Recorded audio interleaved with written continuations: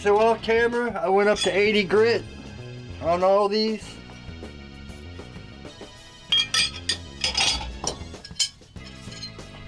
Yeah, it's a lot different. Got the hollow ground, compound ground.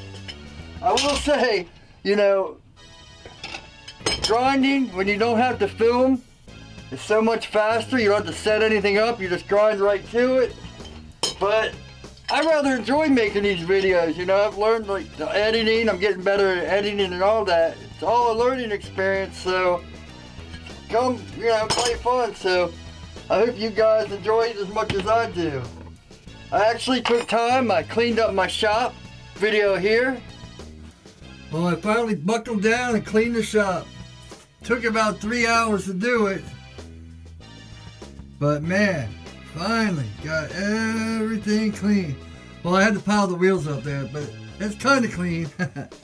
Floor's all nice and done. No belts. I did have to just drill that aluminum block from my 14-inch contact wheel, so that doesn't count. And cut it out. But other than that, yeah, nice and clean. Came out here, got this all cleaned up.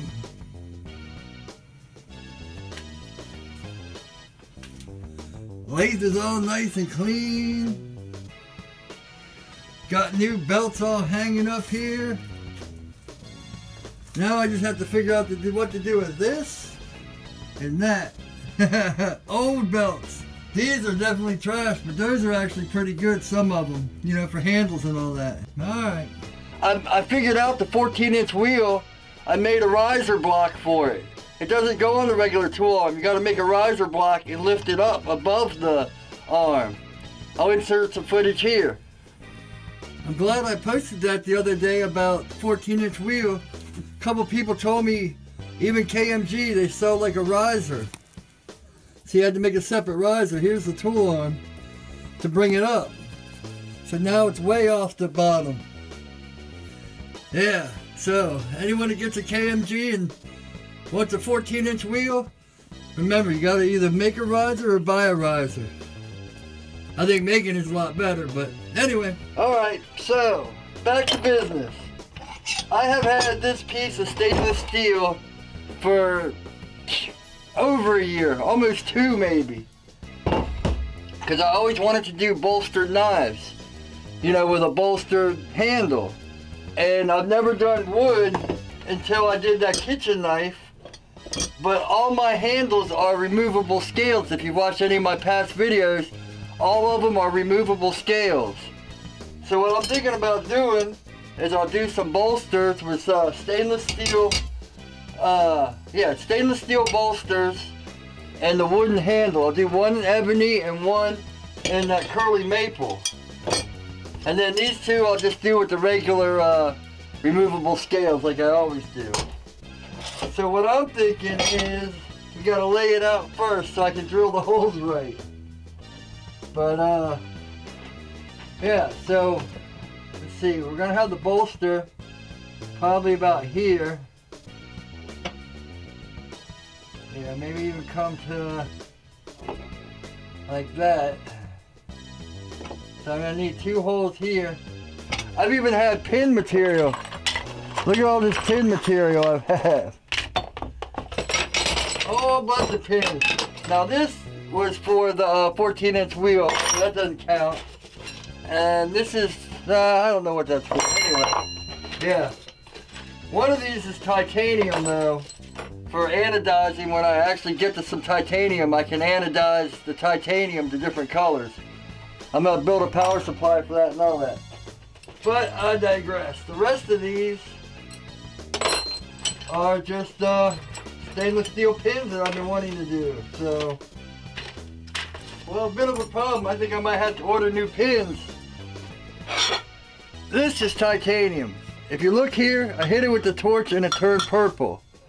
Different heats and different anodizes turns different colors. I couldn't figure out which one of these is titanium. I heated all the ends and They all kind of look the same. Yeah, they all kind of feel the same. I know a couple are stainless and one is titanium. So, you know, I could spark test it. Turn on the belt grinder and just spark test it. This one, I threaded for that friction lock. So I don't think this one's titanium. So, this one has a little bit of color. I think this is the titanium. Let's see. Let's check out the sparks on this bad boy. Alright. Red sparks, not titanium.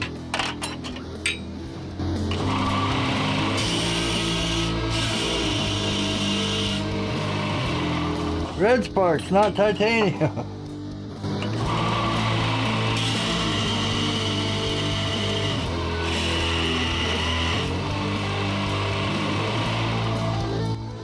Maybe I lost the titanium rod. Maybe that's why they're not.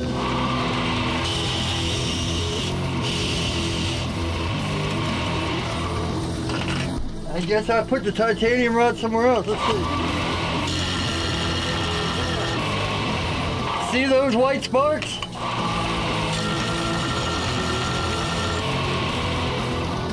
So that means none of these are titanium. Huh. I must have put it somewhere else. So these must all be stainless because it didn't turn purple like this and it didn't white spark. Huh. Looks like I gotta find some titanium. But I'm gonna order new pins anyway. Titanium sparks like a madman and it'll set your house on fire if you're not careful. So whenever you're grinding titanium, clean up all the dust because those sparks burn white and they don't go out. Yeah. So what I figure is we'll do, yeah, 2 1/8 inch here for the bolster. But I kind of want to do like a hidden bolster. And then we'll do the 2 for the pins. And then a lanyard. So, you know, that's what I'm thinking now. So hopefully that'll work out good. And these, you know, this is easy. You just, you know, hole somewhere around here, hole somewhere around here, and then the lanyard. And that's how those all go. So, I'm not going to bore you laying all these out, because, you know, it's just me sitting here drawing on a piece of metal. Yeah, so I'll meet you over at the drill press. Alright, so anyone that's ever watched me for a while knows I love these centering punches. These centering drills. They work amazing. So I'm just going to put the holes in with these and then we'll move to our 1/8 inch bits and our 1/4 inch bits or whatever. Yeah, always keep your chuck chained to your drill bit or your drill press. And another thing is good is to have one of these. So when you're drilling, if it helicopters, it hits that, it doesn't grab, you know, it won't go anywhere, spin out of your hands and bite your hands or whatever. Alright, here we go.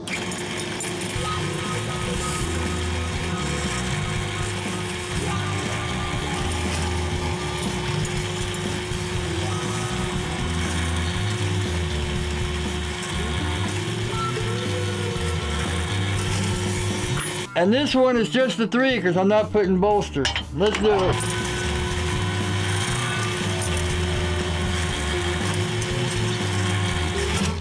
Alright, let me do the other 2 and then I'll be back with the drill bits in.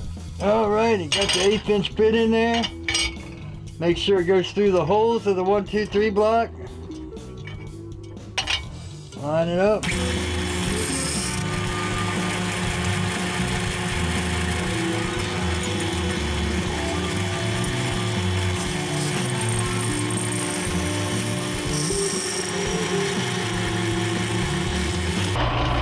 Alright, here's our 1/8 inch holes.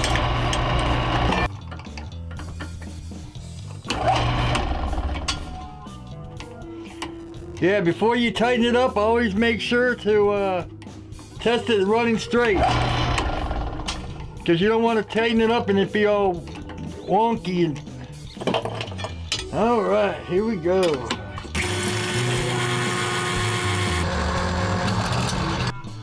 That's one thing, these molybdenum dioxide bits really grab, so be careful, it'll pull it right out of your hand. That's why it's always good to have a clamp or something behind. I don't like to clamp it in a vise, because then if you're wrong, you know, you got it tight and it won't move.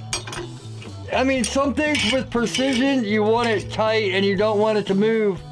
You just have to kind of do it by experience.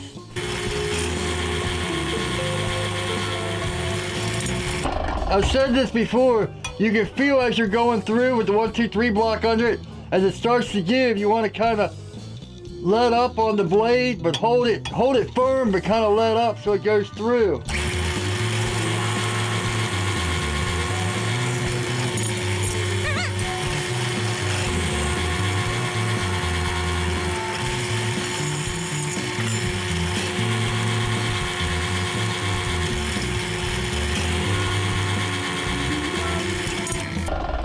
Alright, let me get the other two done, and then,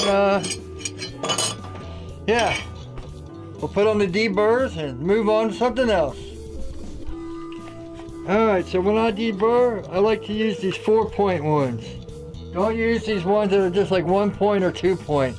They don't work good at all, and they, you know, they're garbage. And they drop on the floor. Yeah, but try to always get the 4 points of that way you'll get a better, even chamfer. And make sure to tighten it down.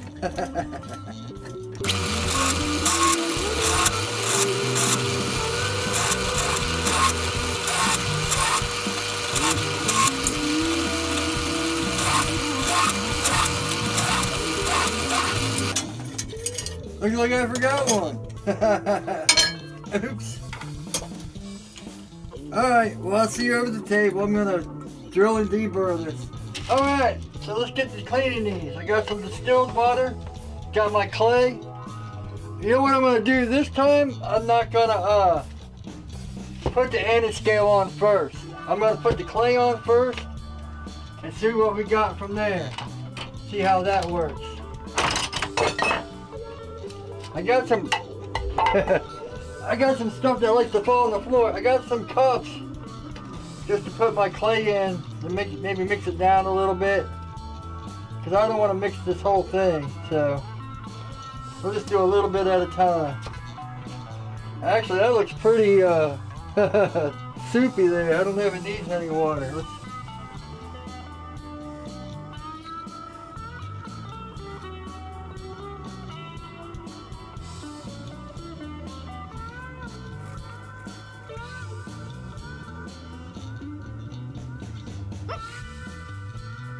As we learned last time, sometimes the handle goes in.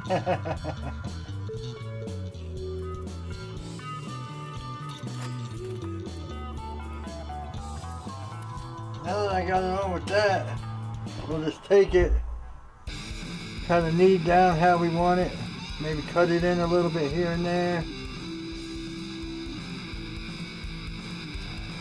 Make sure it's going down good.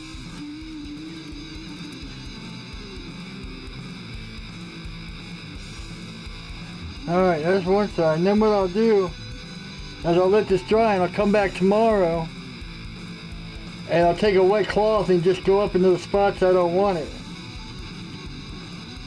Maybe wipe it off. Alright.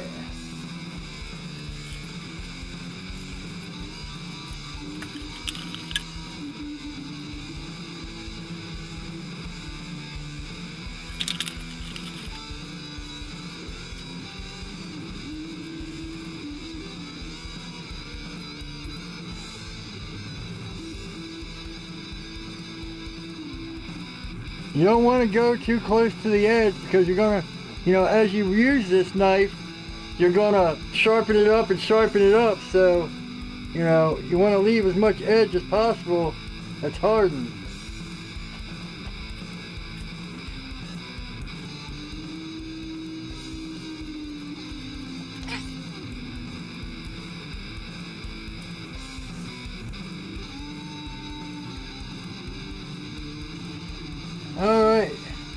we go. Once this sets up a little bit, I'll come back and tune it up.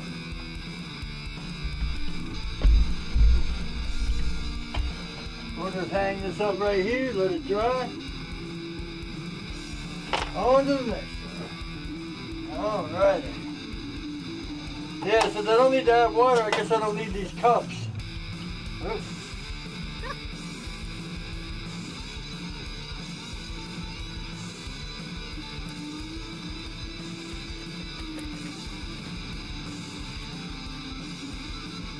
See how this one works out for this one. Next one.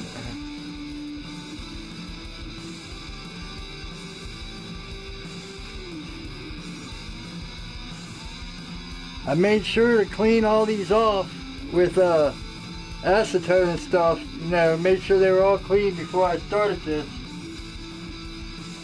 Get this back to the handle. Blade number 2. Paint it up. I think those two are the W2. You can tell by there was no like rust on it or nothing, and this has a little bits of rust and all that. But W2 seems to be a lot more shinier too.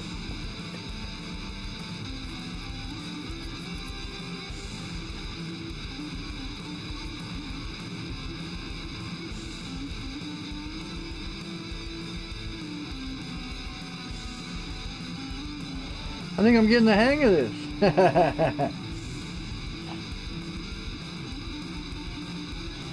You put it on thick, you wipe it out,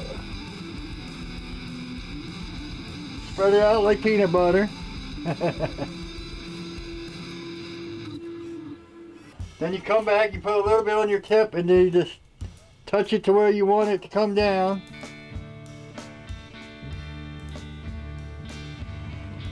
Make sure you get a little bit more.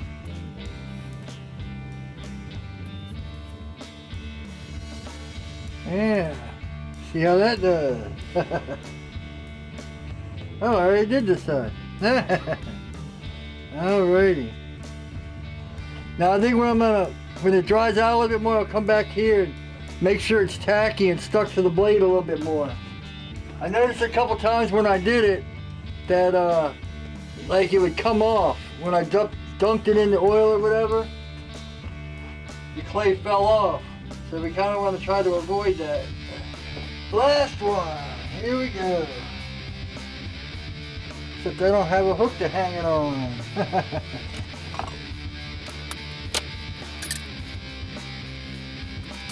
Alright. Last one. Last but not least.